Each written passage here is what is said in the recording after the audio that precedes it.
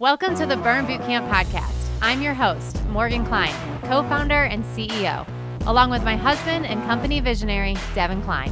And together, with our amazing team, we are going to help you push past your limits, not just physically in our gyms, but right here, mentally, emotionally, and spiritually on the Burn Bootcamp podcast.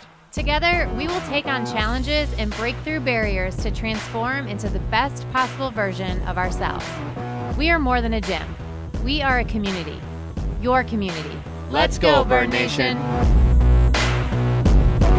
Hey, everybody, and welcome to the Burn Bootcamp podcast. I am your co-host with my other co-hosts here, Morgan and Trish. We got Charlie as a guest today on the HQ Crew episode. We have some long-awaited Burn Nutrition releases for you. We're going to talk pre- and post-workout routines, and also a little bit of science behind the pre-workout. All right, so this is going to be an exciting episode.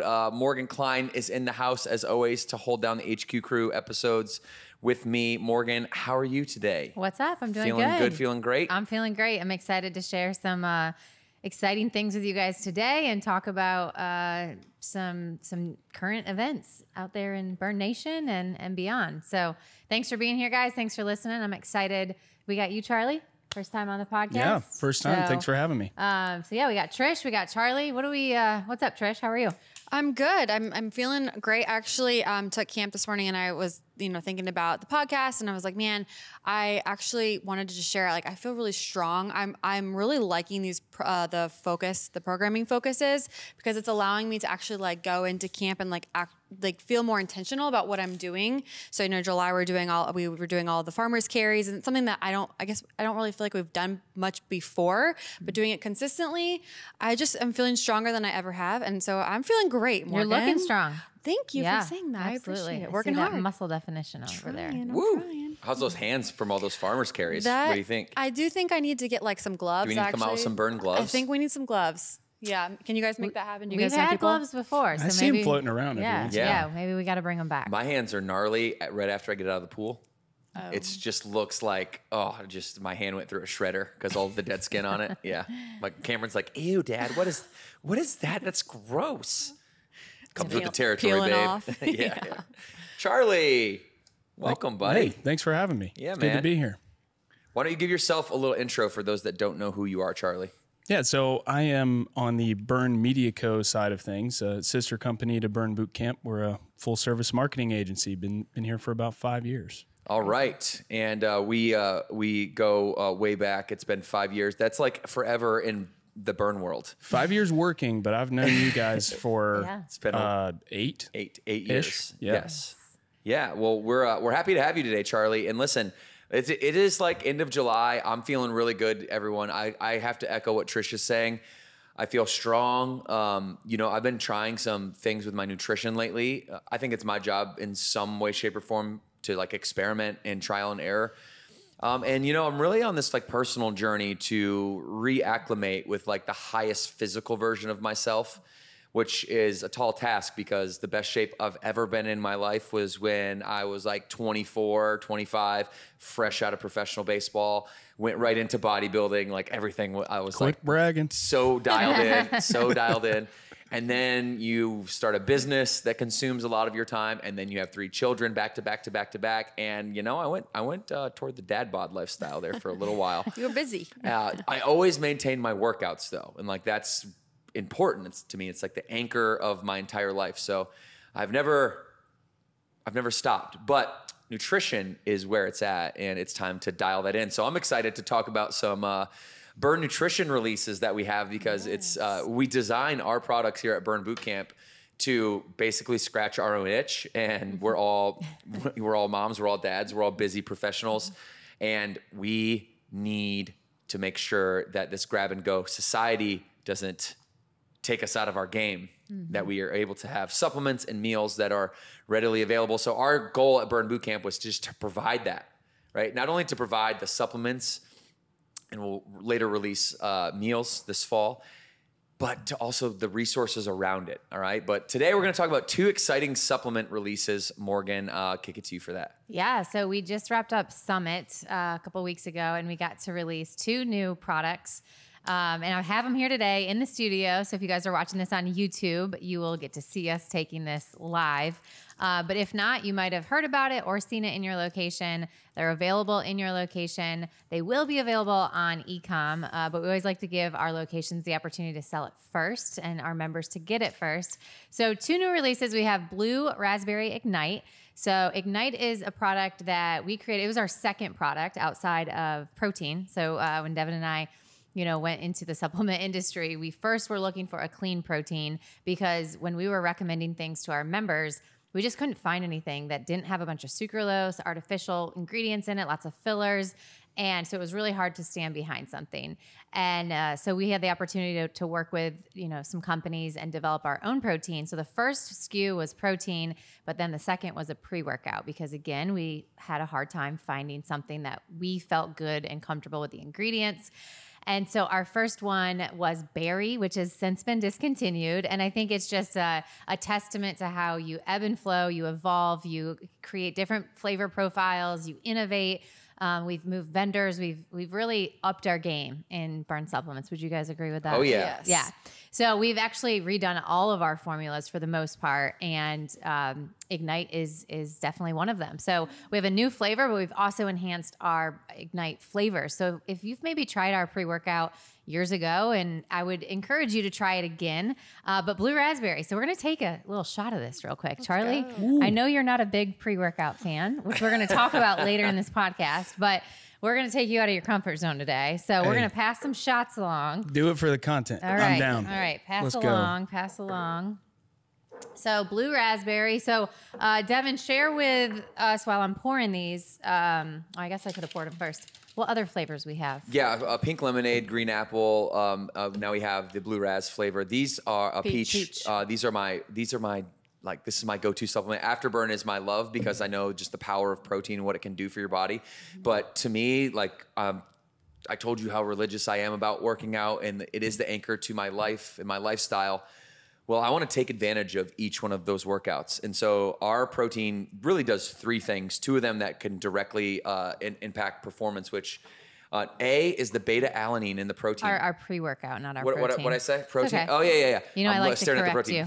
Yeah. So in the pre-workout formula, the beta-alanine, it's like an acid inhibitor. So what it does is allows you to basically clear the acid out, the lactic acid that causes your muscles to feel tight. It's partly responsible for the soreness and the just tight overall feeling, to where you feel sore, you're kind of tight, you can't really get that output that you want, that performance output. This has beta-alanine in it, which helps to move out lactic acid to just free up the normal functionality and performance of your muscle. And then obviously it has caffeine, and the caffeine is just going to give you that quick, clean. It's from green tea, by the way, which is the third kind of superpower of it. Green tea is a superfood. And so, we wanted to make a product that wasn't just a caffeine-based pre-workout powder, because you can get those like dime a dozen everywhere. We wanted it to really have at least 3 really tangible purposes. So you can feel good about taking it because it's a superfood. It's superfood based. It does have that traditional caffeine from matcha, which is a much more clean feeling. The science, we can go deep on the science of caffeine later, but it's just a much more clean feeling than you would get from you don't get the jitters. Yeah, like an artificial energy drink, a 5-hour energy or a Monster or something like that. And finally, that the biggest benefit to me is the beta-alanine, which like we said, increases your performance. So I take 2 or 3 scoops, probably a little bit more than I should be taking, to be honest with you, Burn Nation. But it really jacks me up about 15 minutes before a workout. And if you've ever trained with me in the gym, I have 1 speed, and it's thanks to, in part, to Ignite. I would like to just let everyone know there's 40 milligrams of caffeine in our pre-workout. So I think a standard, I know my husband takes pre-workout, and his pre-workout is 200 milligrams. I think a standard cup of coffee is 145 milligrams. Yeah. So I just want people to know you're not that crazy. Yeah. It's okay. Yeah. Charlie's talking about a deep black Colombian fresh off the farm. I think most average are 80, 40 to 80. A cup of coffee is 40 to 80. Really? Generally speaking, we could fact check it, but I'm pretty sure 8 ounces of normal coffee. I'm an espresso guy. So I'm pretty sure high, you're packing the caffeine in there. Yeah. All right, we Let's ready? do it. Okay. Are we Cheers. ready? Cheers. We're gonna be jacked this whole podcast. They'd be like, why are you Trish is taking going to it? be talking so fast. I'm ready. Yummy. I'm on Devan's program though. I like a lot of caffeine. Yeah. It's good. It's delicious. They say not to exceed 500 milligrams a day and then to take 2 weeks off at least every 90 days. So I'll just go with that recommendation. I do not follow that recommendation. I have never taken a day off of caffeine since I was 16, probably Yes. when I Man. started drinking caffeine. So I have. I need to do that. Yeah, it's probably wise. I didn't love it, but I was. did it for 6 weeks, no caffeine, and I did that mud water. How did it feel? Oh, I felt great once I got through the hump of like headaches and, and then I let my body naturally have energy. And so, but here I am drinking coffee and You made it. You're fine. pre-workout again. What Okay. I do want to say before you switch to peanut butter bars is, and you can feel this too, Trish, you've always taken Ignite, right? Yes. Pretty much. So the older product, as we're mentioning, that we've reformulated, the older product had a slightly more tingle to it. And Yeah. we reformulated to keep the beta-alanine properties. Beta-alanine, for some unknown reason, does that to the human body. We might know it. I don't know it. I haven't come across it. Even when I've tried to research it, everything that I found kind of says, oh, we don't really know why that happens particularly. So we just kept working with the formula until we had a reduction in that feeling, just like from a human perception standpoint. And so you get a little tiny faint bit, Yeah. but you're not getting that, my fingers have like fingers that have the feeling. Itching or Yes. anything like that. I definitely think everyone's going to react to it a little bit different to that ingredient. So there are times that, like, just depending on what I've ate that day, if I take it on an empty stomach, sometimes I do feel a little bit more like I need to go work my body out, or else I'm like, I'm not scratching myself, but I definitely am feeling that way. But I know that's not for everybody. So also I want to say before we move on, if you're listening to this, you might be thinking, can I take this when I'm pregnant? Can I take this when I'm breastfeeding? Because I get that question all the time. And so I always just share my experience. First and foremost, it's the best to say, check with your doctor. But the ingredients in our products, in all of our supplements, are not going to be harmful. It's just about, from a caffeine perspective, what else are you consuming that day? So obviously, if you are pregnant or breastfeeding, you're trying to monitor your caffeine because that is passing through to the baby. So for me, with pre-workout, I usually prioritized my coffee over my pre-workout just because I enjoyed it a little bit more. So I kind of, towards the end of my pregnancy, stopped taking it. And then same with breastfeeding. However, it is a safe product, but again, check with your doctor and monitor how you're consuming caffeine throughout the rest of the day through other sources. So just wanted to make sure to say that because we may get that question or you may be wondering that. So, all right, Devan already revealed the tease of our next product release that we had at Summit, which is a new flavor of our Burn Boot Camp Afterburn protein bar. So we are also going to try that here live in the studio. I think this one is going to be a bestseller. Yes. Have you tried it yet, Charlie? I have. Yeah. Oh, You darn have? it. Okay. I wanted to Yeah. get your Okay. initial reaction. Yeah. It's so good, y'all. Oh my goodness. I am a peanut butter fiend. Yeah. It's called peanut butter cup too. Peanut I butter shouldn't cup. have. So this one is joining two other flavors. We have triple chocolate almond butter or triple chocolate almond, and then cookies and cream.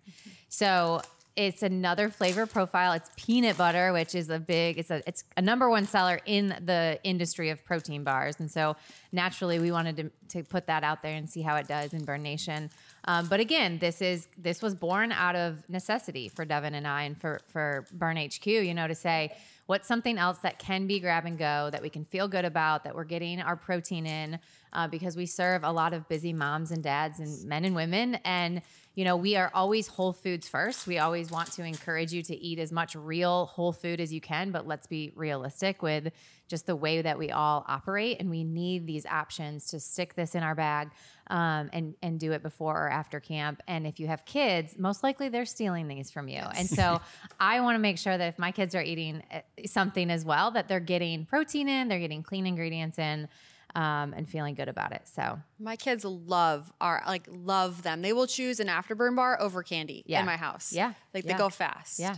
Well, I brought this one home before we released it. I only had like one box that Matt had given me. And so I brought one home because I knew better. I knew if I took the whole box home, they'd be gone. And so I gave each one of our kids like a little bite. And I swear, since that day, they keep saying, where are the peanut butter cup bars? Like, where are they? And I'm like, they're going to be released soon. So I'm excited they're finally out. We've got a case of them at the house, and they go quick at our house. So I'm going to take one and pass it along, and we're going to cheers to. Oh, I got some down here, this. Trish. I got you one. perfect. Oh, sweet. I'll break you off a little piece, Trish. You good with that? Thank you. Okay, there you go. Thank you. Thank you. Okay. Right. I'm sure everyone's going to love all this chewing. And I'm like, All We will right. step back from the microphone. I'm going to pop it in. All right, okay? cheers There to we go. peanut butter cup and becoming a bestseller. Play some like theme music right now. Like I'm in Oh, heaven. Devan. You guys. It's you so gals. oh, yeah. So good. Yummy. We're excited for you guys to try this. It's got 17 grams of protein, 230 calories.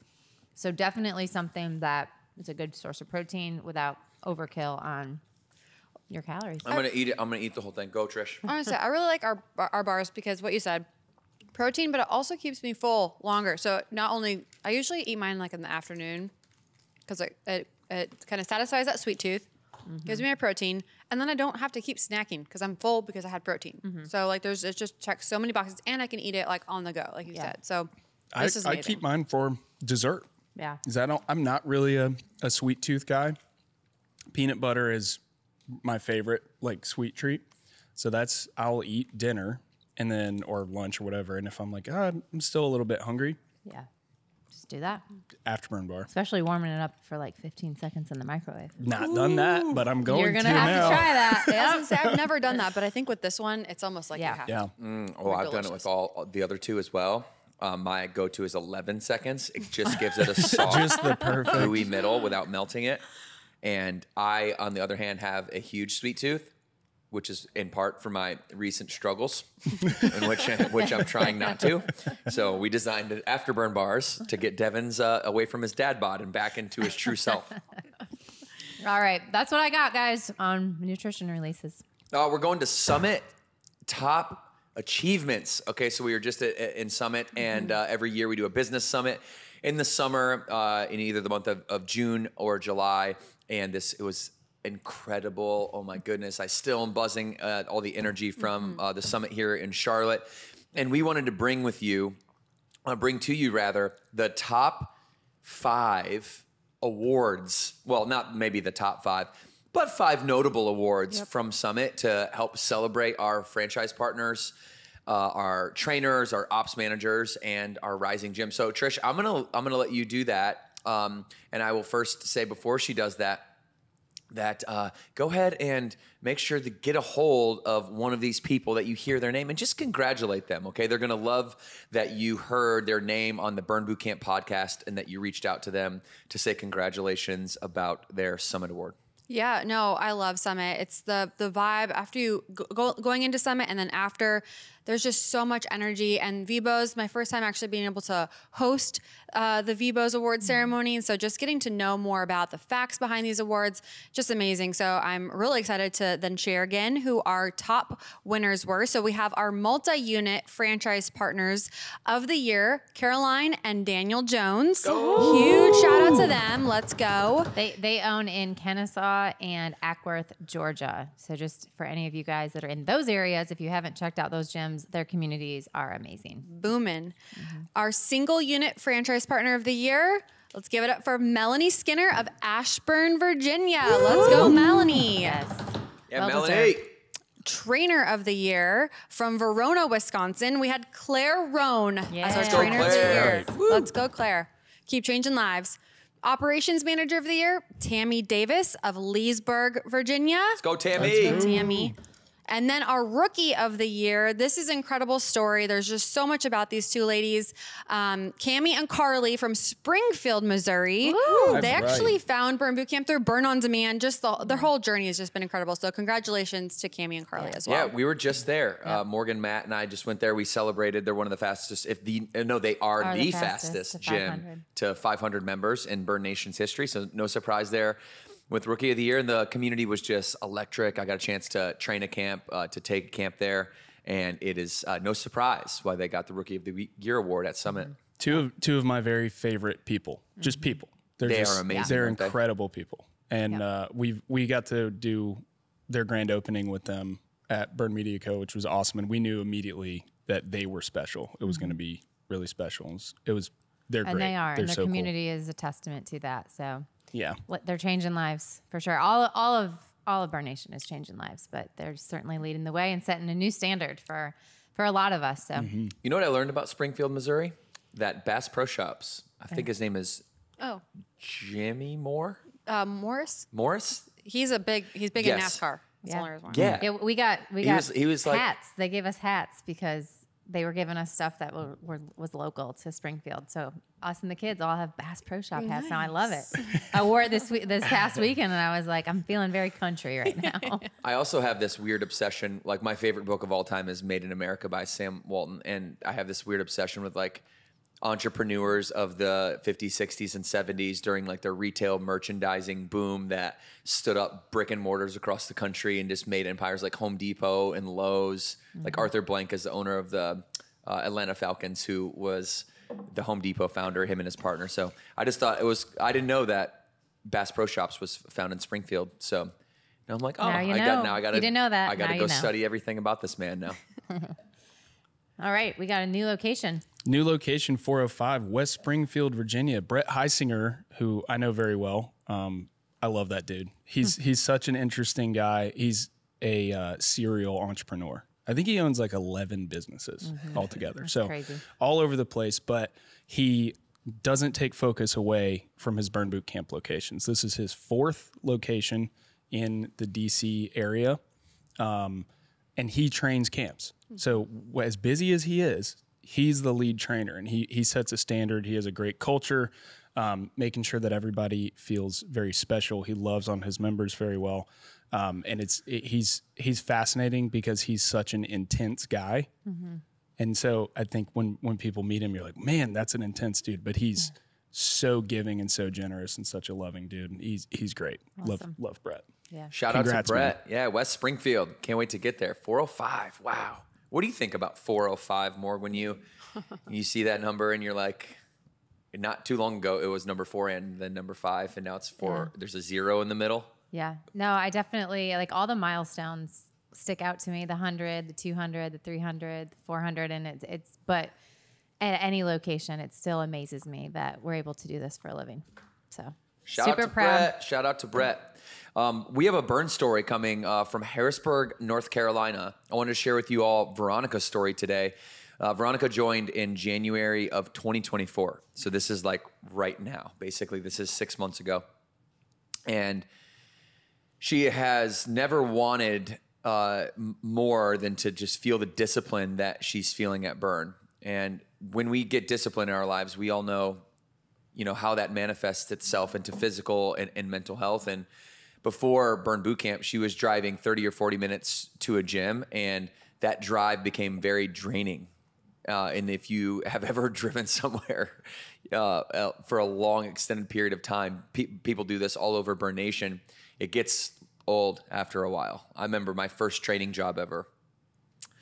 I was driving an hour and a half to my very first client, and it's just not sustainable. Although people do it in Burn Nation, and but Veronica was doing that trek every day, and she attempted to go to 2 previous gyms before coming, but the classes at her 2 previous gyms weren't flexible with her schedule. And so when she found out about Burn Boot Camp through several friends and saw the results that they had been getting, she decided to give it a try. And she immediately felt like the gym was home. And a lot of people have that reaction because you go to a gym, you don't expect a gym to feel like a second home to you. You don't expect it to feel so welcoming, so open, having the people there welcome you with open arms. A lot of times people that, aren't necessarily, not projecting this onto Veronica, but that aren't necessarily in shape or intrinsically motivated, just tend to shy away from gyms because of that culture. And so, when you walk into a Burn, it's open arms, and she felt that right away. And her favorite part, obviously, now is that she lives 10 minutes from it.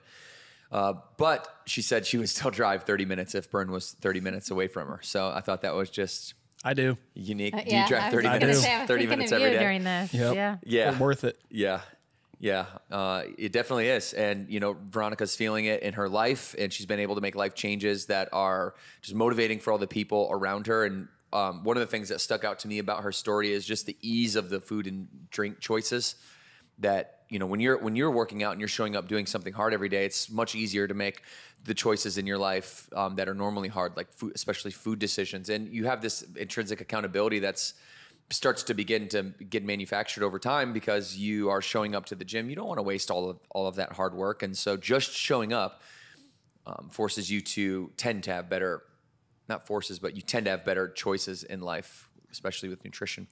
So Bern has gotten her out of her comfort zone and just pushed her to new heights with nutrition and really she's feeling like a all around badass in her life. So she's afraid of doing box jumps at first. She's now doing box jumps. So it's just shout out to Veronica for finding Bern, for sticking with it, for overcoming the obstacles that it takes to keep consistent in the gym. Shout out to you. Yeah, congrats, Veronica. What I love about this story is just how she talked about making better food and drink choices. And it's so true. When you can start to do one thing for yourself, it then impacts other decisions that you make throughout the day because you want to preserve that good feeling that you have after a workout. And you want to just see what else is out there for you to be the best version of yourself. And when you keep an open mind of like, hey, it's not just physical, it's also the nutrition, it's also who I surround myself with, it's all these other components to really be the best version of yourself, then it's amazing what you get attracted to. So yeah, I think what sticks out to me is what she says. Burn pushed her outside of her comfort zone.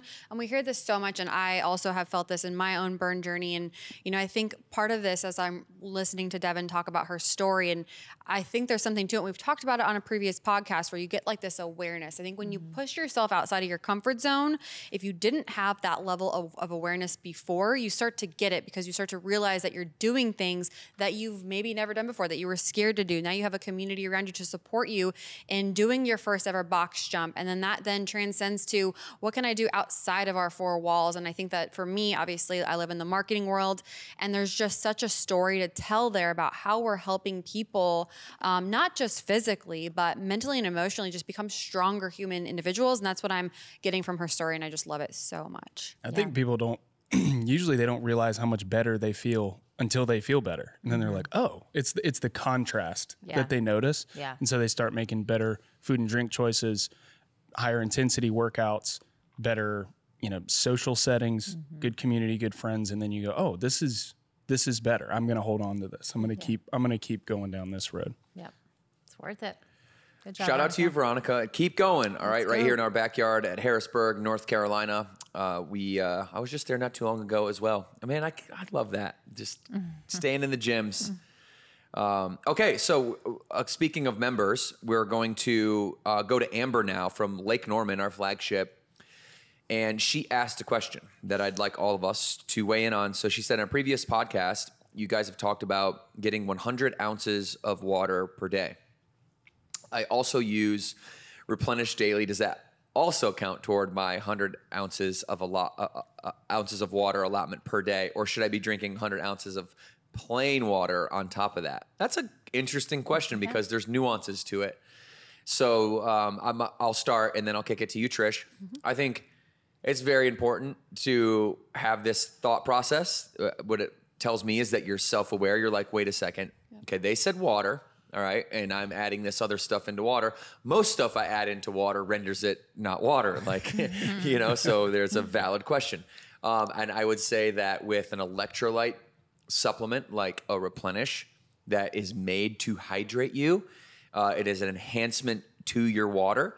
I would count it as part of my 100 ounces per day. And you do not need to go up, quote, plain water on top of that, which isn't true for almost everything else. Maybe like coffee. If you do AG1, like if you do greens or like superfood powder, and then maybe some electrolyte supplements would be two of the only cases off the top of my head in which I would allow that to be calculated as like water intake for the day. Yeah. Definitely not coffee. Yeah. Definitely not tea. Definitely not anything with a diuretic or caffeine. Dehydrating you. Yeah.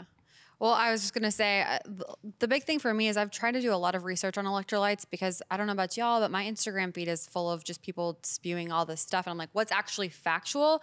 And what I love about electrolytes, not only does it hydrate you, but there's so many other benefits to it. Something that I've started to do recently, and I know Morgan shares the same part of her routine with me, is I drink it before my coffee. So I wake up, I have my replenish before I'm going to be very honest with you, it was really hard at first. I was like, but I just want my coffee. I have 3 kids, love my coffee. But the sodium and all of the other benefits of electrolytes helps you actually retain that has the caffeine hits your bloodstream faster. There's just so many more benefits to than just drinking regular water, which you should still also obviously drink regular water, but it is important to add the electrolytes at any time of the day. But I just choose to do mine in the beginning of the day to your routine. So I don't know, Charlie, do you take electrolytes? Trish, I love how you organize your supplement intake around optimization of caffeine. I love it. High five. Let's go.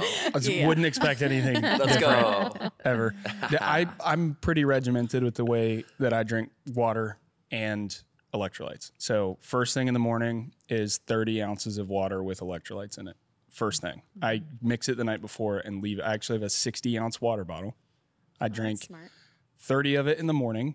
Well, I'll get full circle, but I start my day with 30 ounces, have some coffee.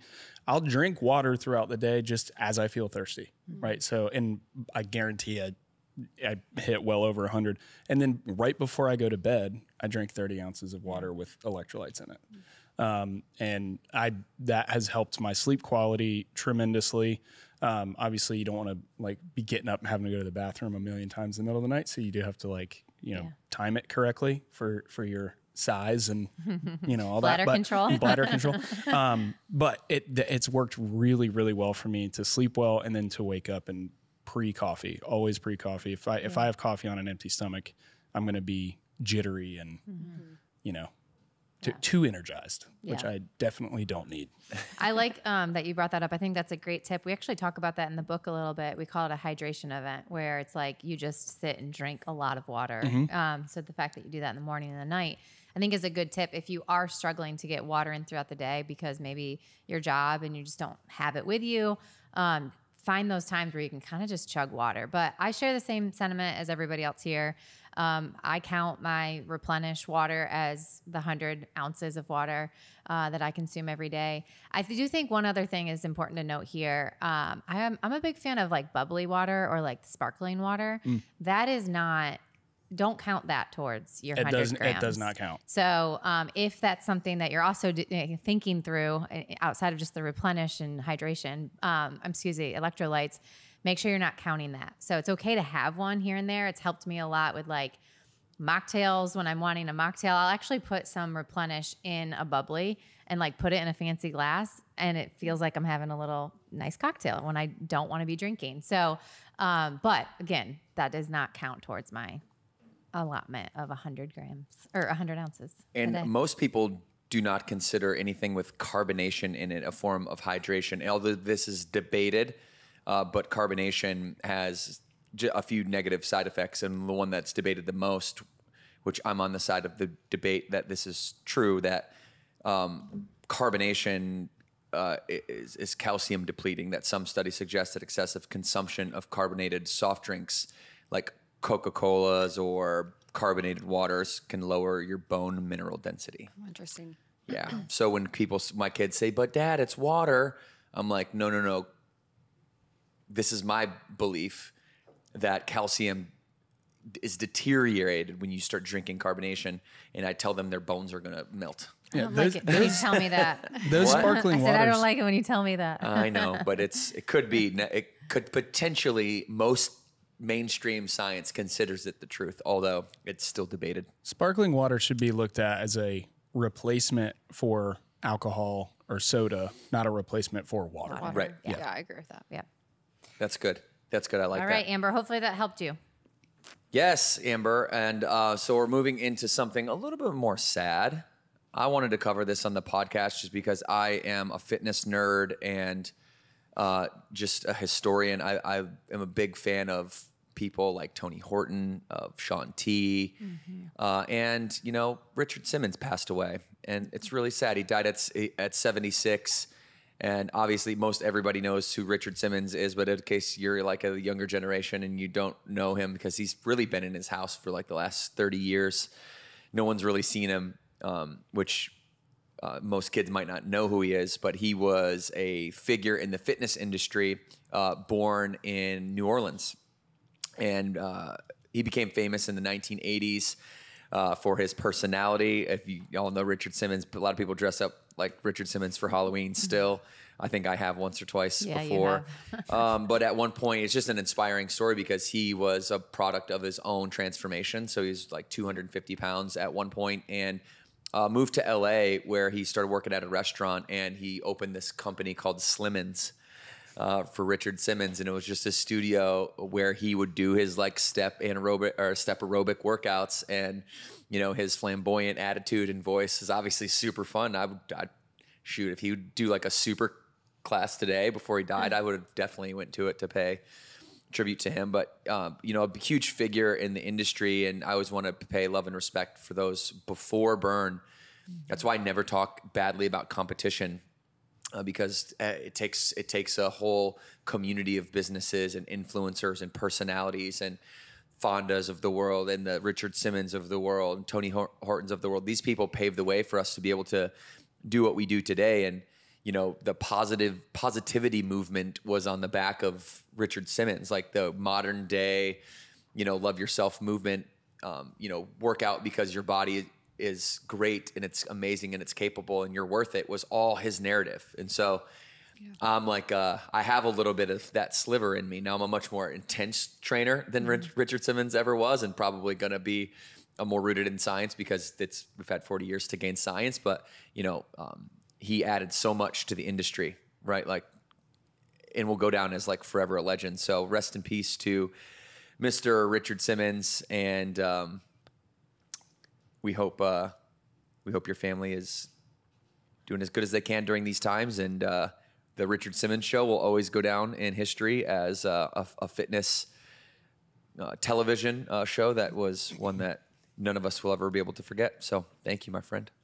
I think part of what I know of him is he just wanted you to get moving, right? And it was like he had it in a fun way, right? Well, I never really did any of his classes, but I appreciate that he just put a focus on, and we say it at Burn Boot Camp, just keep moving, move your body, whatever that means to you, do that. And I think that he really drove that home. And again, that this idea of it doesn't have to be boring, like you can still have fun while moving your body. So I appreciated that about, you know, his legacy in the fitness space for sure. Yeah, I vividly remember seeing daytime television commercials selling his workout videos and that kind of stuff. I don't know if you guys know this. I was homeschooled. So I was home during the day a bunch. I saw a ton of these commercials and a ton of that stuff. And my mom worked out to those when I was a kid. That was the era. And I mean, I remember that. I remember that was probably the first one, right? The first like order on TV. I think him and Fonda pretty much made the do along with me video content. Like they started that whole generation. Yeah, but man, it was just like I will never forget that ever, and all the things that it led to, like Tybo. Do you guys remember Tybo? Yeah, Billy Blank. Definitely did Tybo. Those commercials and all that stuff was just it was this little era of my life that I will never ever forget. I mean, it's a feeder.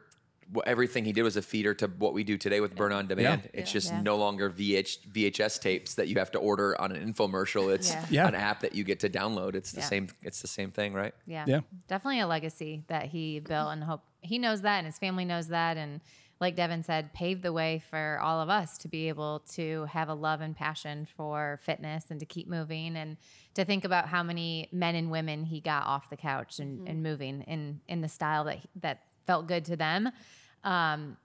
Will have an impact forever on them and like the people that, you know, they reached. So thank you, Richard and we'll do our part here at Burn Boot Camp to carry forward the positive, optimistic community legacy that he leaves behind. Thank you again, my friend. Moving on to member Q&A, we have Frisco, Texas, a member Chelsea R. What's up, Chelsea? She said, ooh, I like this question. what is the process of becoming a franchise partner? So a built-in plug here for us HQ crew as we get to answer Chelsea's question. What is the process of becoming a franchise partner? Morgan, do you want to start with that one?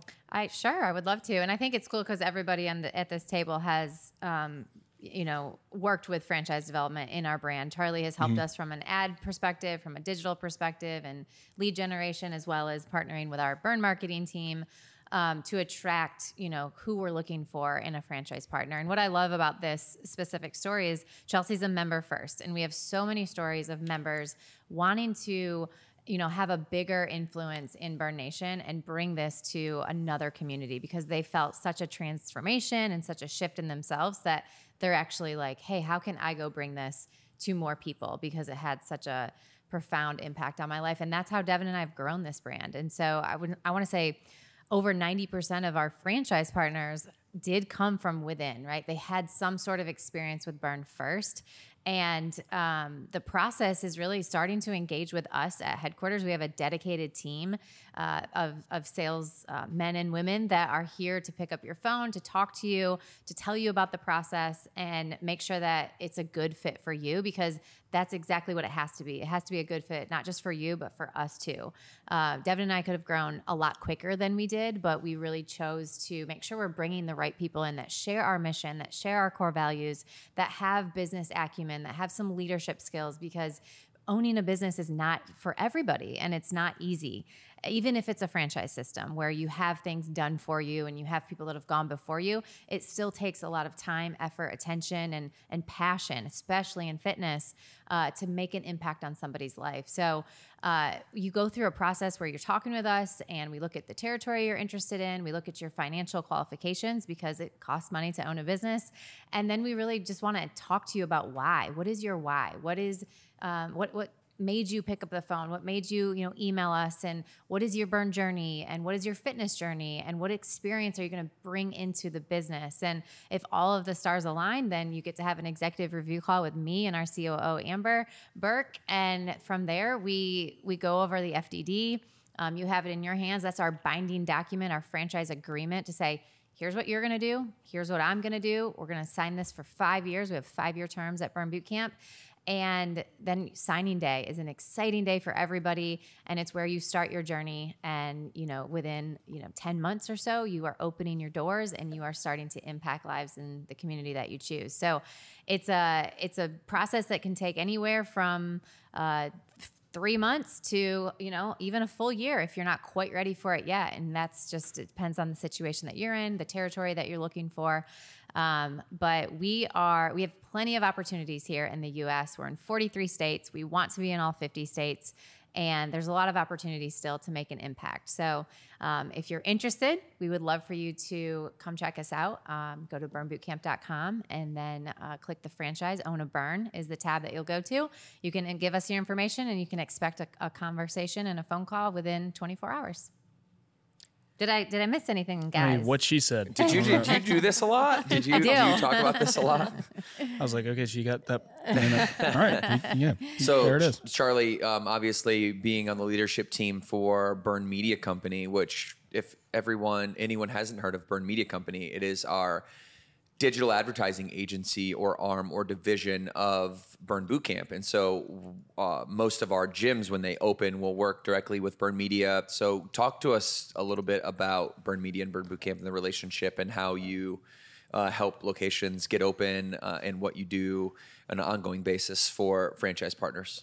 Yeah, for sure. The interesting thing about our relationship is we do participate in FranDev as well. So in the franchise development side, oftentimes we get to meet, prospective owners before they sign and before they join, and then we work with them all the way through their journey, through grand opening. And so what we really do is we look at their location, we meet the individual, the owner, we study their area, we study their location, and we try and make sure that they're getting good content created for advertisements, that they're participating in local events and they're doing all the right stuff to build buzz in their area so they can open with as many members as they possibly can, so they can impact as many lives as they possibly can. And, going back to some names we mentioned earlier from Springfield, Cammie and Carly, they are a great example of this, where they were so mission first. They were so focused on loving on people and making an impact on lives that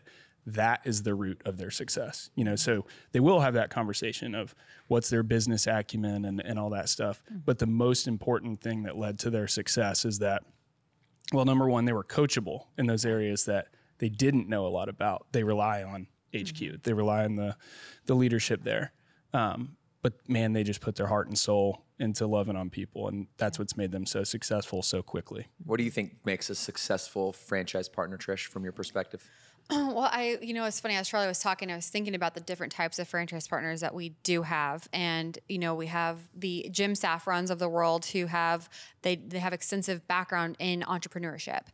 So he can bring things to the table that are different than maybe what a Cammie and Carly bring, who they were, like I said, they were Burn Boot Camp on-demand members first. So they got to experience the product. They got to experience really what Charlie said, the mission kind of lives within them. So I think it really just depends on what bucket you live in, because you're going to bring something different. So where Jim, he relies probably more on his team to bring forth that community, where he's really just focused on the business part. And then Cammie and Carly, they got that community. I've talked to them on the phone, and when we talk about marketing, they get me so fired up because they just know exactly what to do, because they live, breathe Burn Boot Camp, because it's impacted them personally. So that's kind of, I guess, I don't really know if there's a one answer to your question. It's really just dependent on what your background is coming into becoming a franchise partner with us. There's also a growth arc you see as people open more and more locations, right? Where when they're a single unit owner, they start and they're really able to be super mission community focused. And then as their focus gets drawn between multiple locations, they have to empower people and get other leaders raised up to fill that seat in each location as they step back into the business and into the operations. And it's a fascinating transition to watch as people continue to grow and open more and more locations. Yeah, it definitely is. And if you're somebody that wants a turnkey solution, not to say that there's not a lot of hard work that's put into it, but if you're somebody that wants the playbook, that wants a turnkey solution, like nearly 90% of our gyms are profitable. And we have this model that has been repeated over and over and over and over and over. And as long as you follow the playbook, you're going to be successful.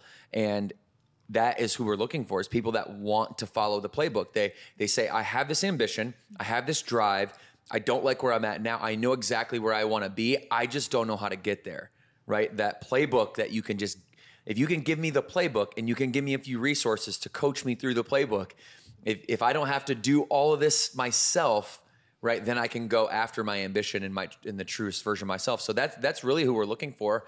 And then if you were to add an element of culture to that, I would say make sure that you understand no business is easy. And so you better choose something that you really love doing, because when the rough times get here, and they will, you're going to have to ride on your passion for a little bit of time while the market right sizes itself. And most franchisors aren't going to pitch downturns in their franchise, profiling as they'd be liars. They'd be liars. I just want to be real that it's so amazing to go through the cycles together, though. Yeah. Right? Like, you're going to, whether you have a business or not, you're going to go through the cycles, but to do it together and to really protect the energy of the brand through the process, this franchise development selection process, like Morgan was talking about. What we're doing here is we're protecting the energy. Once you get in, it's like that, I don't say in a weird way, but it's like this elite club with franchise partners. Like, once you get in, it's hard to get in, but once you get in, you're there and you're where you should be. And if you ever decide that this isn't for you, then we'll give you a high five and we'll figure out how to move you on. And some people divest and some people move on, but otherwise, we're looking for people that want to be here for the long run, that want to really pour their career, their time, their effort, their energy, and ultimately potentially hand it to their kids one day. That's right. Legacy. All right. Moving on to another article. Yeah. Okay. So I have the Forbes article up. This is an article about pre-workout. We've talked a lot about pre-workout. So in honor of Blue Raspberry Ignite, which is out in gyms now, people, we're going to talk a little bit more about pre-workout today. All right. So this Forbes Health article, and we have the link to the article in the description of the podcast, it talks about like the most generic, basic information around what is a pre-workout and how does it work. All right. And I thought it was interesting because I have taken a lot of pre-workout in my day, and there are really good ones and there are really bad ones. I'll say a brand that's no longer here because I think since it's no longer here, it's okay. I usually don't like shaming brands, but this brand I'm pretty sure had something that was illegal in it that got it kicked off the market. It was called Jacked 3D. Does anyone remember Jacked 3D? I'm pretty sure I took it. I didn't even know they were off the market. So You sold at GNC, right? Oh yeah, there was definitely like crack sprinkled in the bottom of that thing. you probably should or say something. that. That's not the truth. I'm joking. But it was something that I had no idea what it was, and it got you going. So we got to find out. I'm going to find out what that ingredient was real quick. But this is basically just breaking down like, hey, you know, the good pre-workouts are going to have, you know, caffeine anhydrous, which is like the dehydrated form of caffeine, beta alanine, like we talked about, it's in blue raspberry. That's going to have things like taurine, green tea extract. You could or could not have creatine in it. We choose to put our creatine supplement separate than our Ignite supplement. And it talks about how it really works, et cetera. So it's an interesting article if you are interested in it. And it actually talks about the niacin, and is a particular particle that can leave your face and skin feeling flushed. We talked a little bit about that. Sometimes can happen with beta alanine as well. But just an interesting article overall if you wanted to check it out about ingredients to avoid. Aspartame K, it says aspartame, all these artificial sugars you should probably avoid. It suggests in here. So I didn't go deep into this article to really examine every layer of it. So I will not like promote this as something that I believe in, but an interesting place for you to start if you're curious about chemical reaction of supplements and how it can help you, harm you, what to look out for, what to do, what not to do. Yeah, and I think you did a really good job of like really digging into when we're talking about Blue Raz earlier, just the benefits of pre-workout. Something that I know I've heard people ask is like, should I take pre-workout? You don't have to take pre-workout. That's like my opinion is you don't have to. I've gone back and forth with it. You know, it's really to improve your performance in training. So, you know, you take it about like 30 minutes before your workout and you just get that extra boost. Really, I think for me, it gets me like hype. Like I'm taking my Ignite. I'm like, I'm going to go crush camp. So like, it's almost just part of that like build for mentality. me. It's like a mentality thing. And then like, I think you said it earlier, it's like you take it and it's like, you got to go work out now. Yeah. Like you got to get that energy out. And it's almost like on those days where you just, I mean, we all have them, right? Where you're just like, I don't really want to go work out right now. It's like, you're giving yourself all these excuses. Sometimes just take that Ignite and you're like, all right, self-talk. We're going to go do this. We're going to go 45 minutes all to myself and I'm going to crush this workout. So for me, that's kind of how I look at it. So I don't really think, to go back to the question that I asked, you don't have to take it. It's really, I think, a personal preference on what you prefer in your pre-workout routine. I don't know, Morgan, how do you feel about it? I agree. I don't take it every day even. It's really just on the days that I need it or that I haven't gotten a lot of caffeine in. I'm not someone who focuses so much on the science. So like that article was great, but I'm just kind of like, listen, to me, it's like caffeine. It gets me going, especially on the days that I am not feeling it. And I agree with you. Like if I take it, my mentality is now I got to go work hard and like burn this off. So I don't take it every day. It's not something I'm religious in. And so for me, it's like I encourage people to try it and see how it makes you feel, see how you feel during your workouts. If you feel like you were able to give a little bit extra because you had that energy.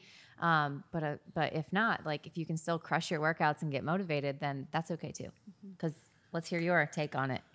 I do not take pre-workout. I've worked out a ton with Devan, and I've played sports with Devan. I have no issue with being intense when it's time to flip it on. And I have so much caffeine throughout the day as it is that I'm just like, don't need the extra. I'm fine. I can flip that switch. And what kind of like what you were saying, Trish, is it's almost like a mentality thing for you. It's a switch that flips. I have different ways of flipping that switch where I'm like, I'm not even going to mess with another supplement. And I take a million supplements, vitamins, and just different. I have my own, thing that I take in addition to other things. Obviously we do afterburn creatine, and I take the standards, but I have some extra things that I do as well. And getting pumped up for a workout is usually a song I want to listen to is going to get me jacked up or something like that. It's also, for me, it's mostly my warm up. That's what helps me flip that switch. That's really important to me. Stretching out, getting my heart rate up, jumping rope, doing some double unders before camp. That's how I get going.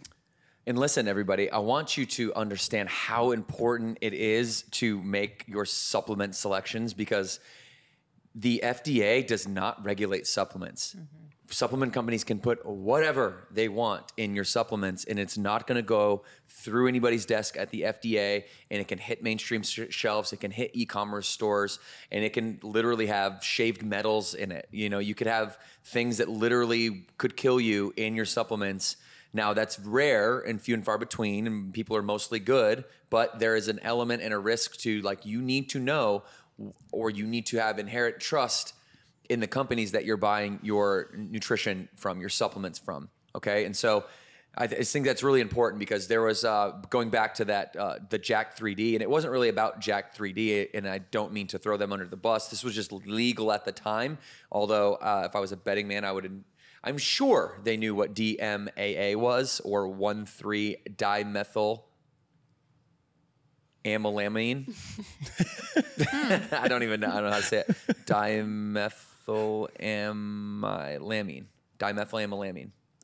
That's a word. I'll trust you. Yeah. I'll take So your word for it. DMAA, that was the ingredient that eventually was banned by the FDA because of the issues that had warned over and over and over about it. And then they started seeing like actual severe side effects in human beings, cardiovascular issues, neurological effects, severe adverse events.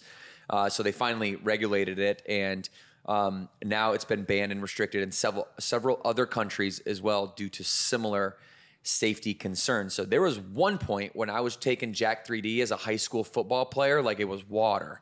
And we were all dry scooping Jack 3D in the locker room, just getting our heart rates to 99.9999% of our max before we would go out and then smash each other's heads together. And that is not probably something that you would want to subject yourself to. So there's information available today.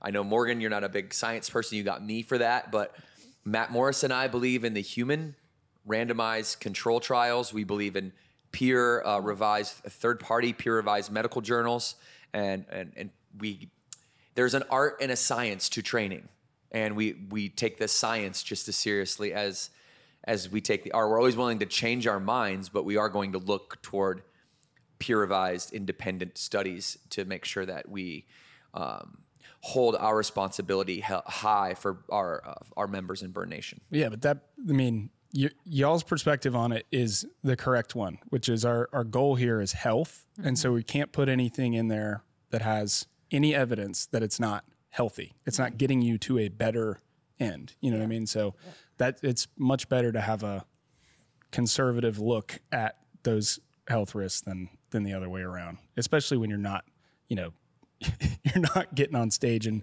doing poses and bodybuilding. Like they can experiment with stuff. Yeah. I'm good. Yeah. I'm not going to do that.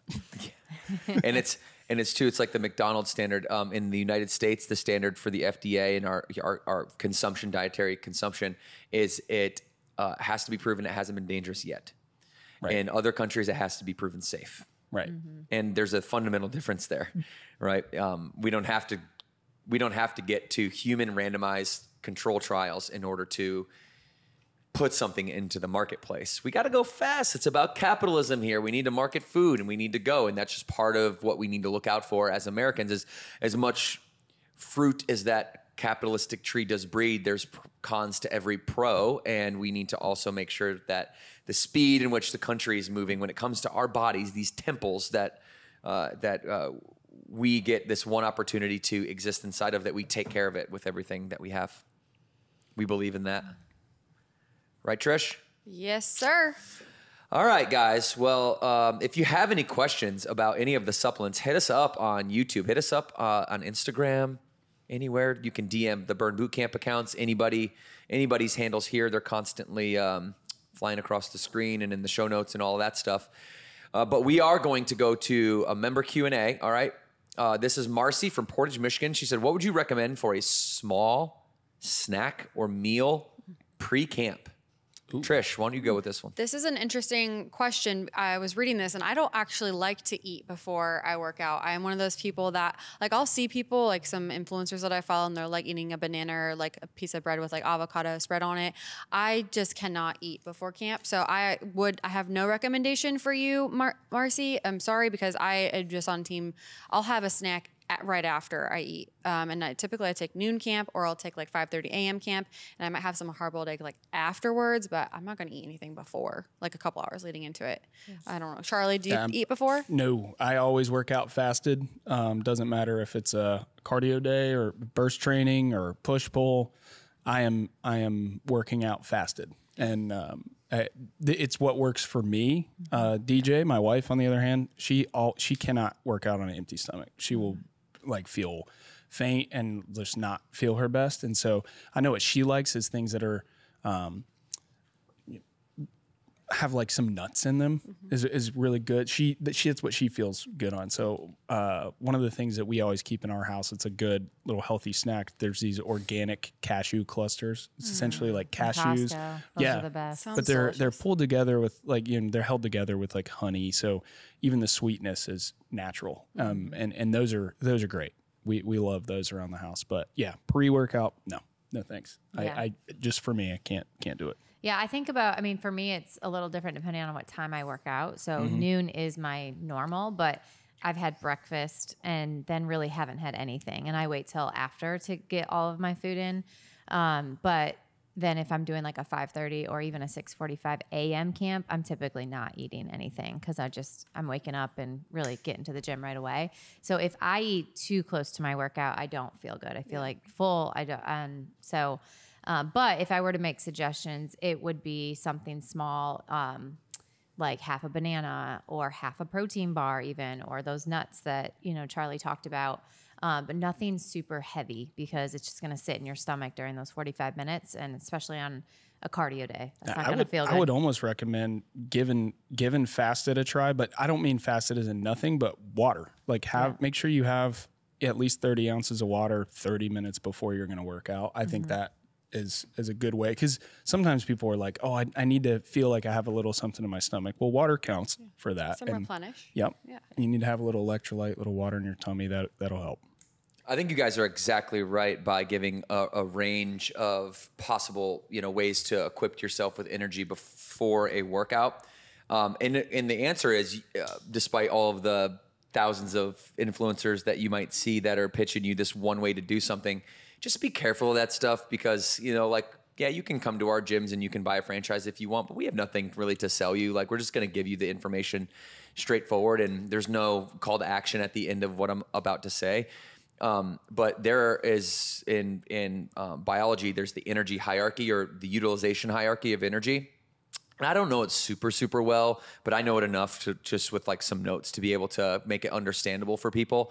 And then you'll see, once you actually understand the utilization hierarchy of energy, that all the things that you're saying are right. And there's no way to do it. Like, these are the only 7 ways in which your body can utilize energy for contraction of the muscle.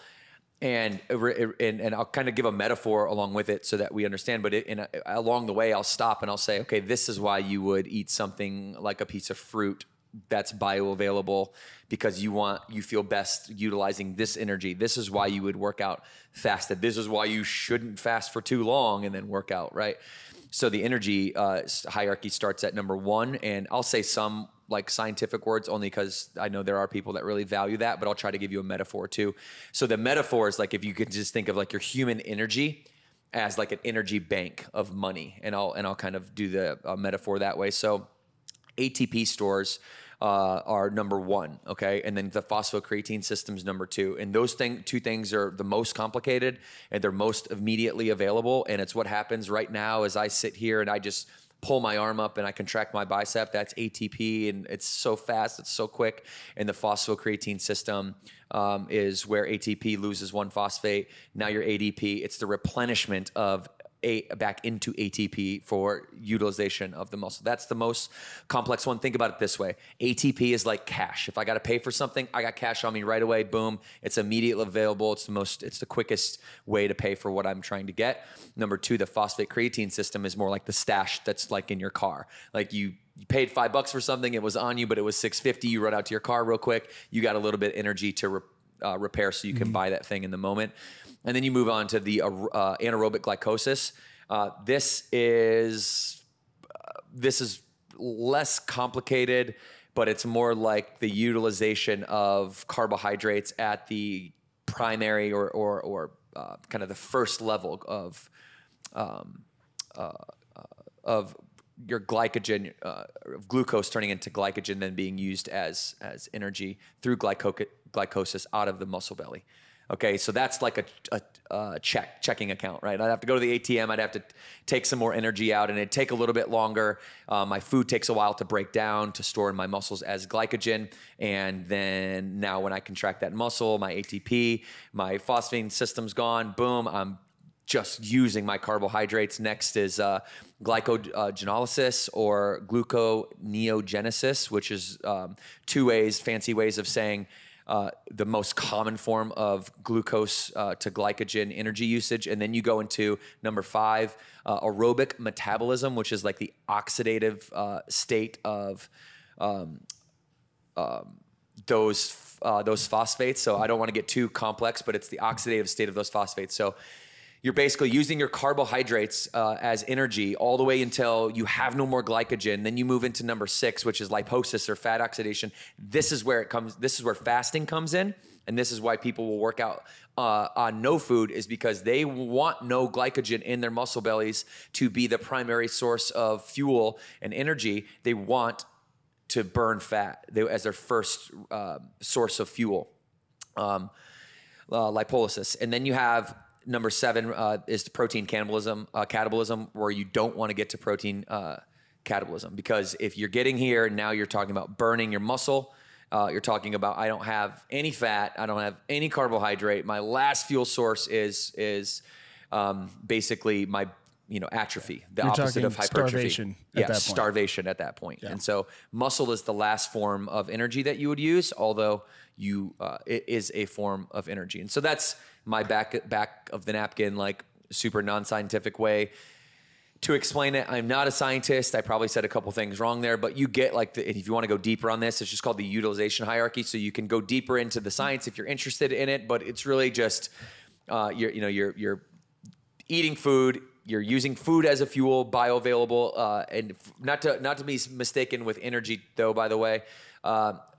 There's a difference between the energy it takes to contract and extend your muscle. There's a difference in that energy versus a blood sugar energy and an energy that comes from, caffeine or lack of energy that comes from spikes of insulin, things like that. I'm talking about the energy it takes to move your muscles and contract and expand your muscles. So we can go deeper later, and we likely will. But if you're getting all the way down into level 5, level 6, level 7, if you're getting into, fat oxidation, like you're pulling from your retirement account. Like you are pulling the deep fat, non-oxidated fat stores that have been there for a long time, and you're pulling those things forward to utilize as energy. And you'd never want to get to number 7, which Charlie described as starvation. That's like selling the house because you need money. Let me ask you a question, because you'll know the answer to this better than me. But as it pertains to a pre-workout snack, I feel like there's a lot of people who go, whatever I eat 30 minutes before is what my body's going to be utilizing as fuel, and that's just you just don't digest things that fast. So whenever you're working out, it's whatever you ate yesterday and a week ago. So this is the distinction between the energy that it takes to contract your muscle versus the energy you need to feel awake. Correct. Right. Okay. So that's my question. Yeah. Right. So if I'm not gonna convert food into glycogen stores in 15 minutes. Right. But the reason why DJ might like something super bioavailable like an apple is because it gets in your body, it gets your blood sugar right, it starts to regulate you hormonally, and it's this routine that you're getting in of giving your body this bioavailable thing that has chemical reaction, and in a sense wakes you up. Like, I don't know all the science behind it, other than those two energy systems are different. And you know, that you for example, like, you pretty much, like, you whether you eat or not, you're going to have ATP, Right. and you're going to be able to go lift something, right? If you don't, that the lack of ATP is demobilizing, right? So I think that is a good distinction, and why a lot of people like to have a banana or an apple, so that their blood sugar doesn't go down because of the utilization or the energy pull from the body on no other food source. And, you know, you have something there to protect against the blood sugar going down, and you getting, this is what happens when new members come in and they like get faint, or they start to get dizzy a little bit, is because they didn't have anything in their body to stabilize their blood sugar as they're pulling energy from their body. Yeah, makes sense. What we need to do, though, is, you guys, we need to get some like real scientists on. Like, I probably said like 5 things wrong. We need to get real scientists on that like actually really understand this stuff, and like don't need to like use the internet and chat GPT as a crutch, right? Like, I understand it good enough to explain to somebody, like, you know, this is why practically you might want to eat food, or you might not want to eat food, or why fasting for 4 days is probably not a good idea, because you're going to get through all of those energy sources, and now you're going to be in layer 7, which is basically eating yourself. Yeah. So practically, but, you know, scientifically, there's a whole nother world that I don't have. I'm a business guy, and Trish, I don't know if you're like me. I tried having snacks before I just felt better when I was fasted. And I think the main thing for me was when you're doing a really, really hard workout, like Metcon or something like that. If I have food in my stomach, my second wind never arrives. That's how I feel. But when I get to minute 22 of a workout and I'm fasted, all of a sudden my energy comes back up. Yeah. And that's where I noticed, like, oh, this is good for me. Yeah. And I think then DJ's the opposite. She was like, absolutely not. I got to have something in my stomach. So that was the decision for me. Yeah, trial and error. See what works for you, and go from there. All right. Are we moving on to the next member question? Yes. Okay. So this is the last one for the day. And we have Haley Grove from Rochester, Minnesota. She's going to ask, what are some tips for working out and staying on track while working night shifts? So let's just have a conversation overall. We can talk about night shifts. We can talk about your busy schedules. How do we talk a lot on this program about making sure that we are anticipating the future, that we are prepared.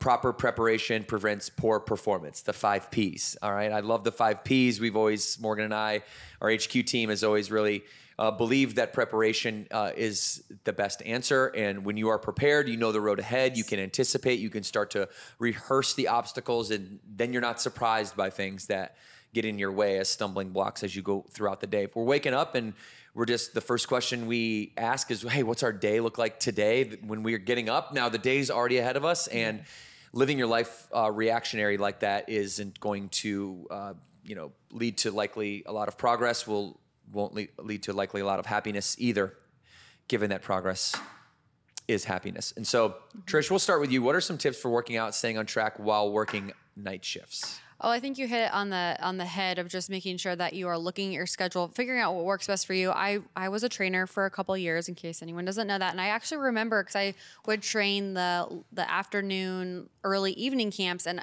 there was one member that she always used to impress me. And all the members' stories that I heard impressed me. But this one, she would come in before her night shift. So kind of like she had just slept all day. And this was like she almost had like a backward schedule of like what I would do in the morning. So she would start her night shift, or before she'd go into work, with her workout, and that would energize her to get through the night. So that worked for her, but I do think that it's a personal preference, because maybe there's somebody that maybe they feel after getting off of a night shift, maybe you have a lot of energy that you need to burn coming off of that. So maybe it's actually better for you to work out afterwards. I think going back to what you said, it's just planning around what works best for you, no matter what your situation is, because we all have different things in our schedule, right, that kind of make it hard for us to make time for ourselves. But that's what's most important. I actually just recently hit 100 camps, and something that kind of dawned on me was, always 100 times that I put myself first, 100 times where I prioritized 45 minutes, because let me tell you, it's real easy to have excuses of, oh, I'm going to take this meeting, or I'm going to, I'm going to go hang out, take my kids to the park. But no, I'm going to focus on myself. So this isn't really specifically about night shifts, but it's just what time during the day works best for you to make sure that you are getting those 45 minutes, or maybe it's a quick camp on demand, which is like 20 minutes long, whatever it is, to prioritize yourself and make it a part of your routine, because that at the end of the day is what's going to lead to success. So that's what I would have to say to that. Yeah. Charlie, what's your routine? My routine's very all over the place. I don't have a super regular schedule. I have super regular activities that must happen, right? So rather than say the time is always going to be the same, I just have these non-negotiables of a list that must be completed, right? And so sometimes that's working out super early in the morning, which I do very often. Sometimes that's working out at lunchtime-ish and moving my meal around, which I feel better moving my meal around than I do missing a workout. And then, it's really about trying to get the most return on that time. So like Trish said, if I don't have time to, like we mentioned earlier, I live 30 minutes away from my home gym, from the Lake Norman location, I'm not going to be able to get there, get back, get showered, and get to a meeting or something if I need to do that. So I can do a quick on-demand workout. I can go for a run, like just do something, but make sure that you have to set it in stone in your own mind that this is non-negotiable. Yeah. And when you make that choice, it makes everything a lot easier. And as far as goals, like getting to your goals, I think one of the biggest things that helped me change my mindset was thinking about where I'm trying to go instead of what I'm trying to get out of. So like, I always mess with or talk with Devan when we worked out about how bad I was at pull-ups. And, instead of always telling myself I was bad at pull-ups, I just said, I'm just going to do 50 pull-ups every day forever from now on until I get better at it. And that focusing on where I wanted to get to got me out of thinking about I'm bad at this, and so just a little mindset shift, and then just make the decision. This is non-negotiable. I'm going to do it. Last thing, my father-in-law is very committed to his fitness. He works night shifts, has for 30 years, and he always does it after. And then he will work out, he will take a shower and go to sleep and sleep for 5 hours in the middle of the day. Like that's just how he does it. It worked for him. So maybe give that one a shot. Yeah. I think this is another trial and error of like, where do you feel the best? Where do you have the energy? And then obviously coupling that with what other things do you have in your life that, you are going to have to move around, whether that's kids or other priorities. I was just in Springfield, Missouri, like we mentioned, and there was a woman there, 2 women actually, that came to the camp right after they got off from their shift. So they were like, all right, we're going home now. We're going to go shower and go to sleep. Yep. And so obviously like for night shifts, I've never experienced that, but some like it before, some like it after. But I think the constant that we've all talked about is just make it a non-negotiable and then prioritize it, put it on your calendar. And that's what works for me. And that's what has worked for me. And I can't just wake up and say, when should I work out today? It has to happen on a Sunday. Like I have to look at my week ahead. And if I miss that time slot, then I'm really in a bind. And so that I know how important it is to just show up even when I don't want to. So. Yeah, my routine is, I think, more similar to Charlie's in which I'm easily imprisoned by a schedule. You like throw some too many things on my calendar. Like I'll feel like I'm in like an invisible jail. I can't move, I can't breathe. And Morgan knows this about me. You look at her schedule and it needs to be like that for her in order for her to feel that she's in control and focused and not dropping any balls. She's the integrator of the company. She can't, right? Like that is part of how her environment has really shaped her personality and me as well. And so I think my suggestion on this, although I can't give you an exact answer, Haley, is what is your perspective? Like when you ask stay on the track, like there's also a perspective that you are the track and there's no such thing as going off of it because you embody the enjoyment of the process so much. It becomes so synonymous with who you are and your identity or part of your identity that there's no such thing as like getting on and off of something metaphorically. It's like you actually embody it and become it, right? Which is the which is a perspective, and maybe one that some people don't get. I don't think that I always understood the embodiment of your habits and actually being the habit, not having a habit. Because once you be a habit and it becomes a routine, those routines are just behaviors in the world, and the behaviors in the world become experiences, and then the experiences have thoughts that have feelings associated with them, and you get to choose your perspective on the thought and the feeling. So, your routine in a sense is you and your perspective of you.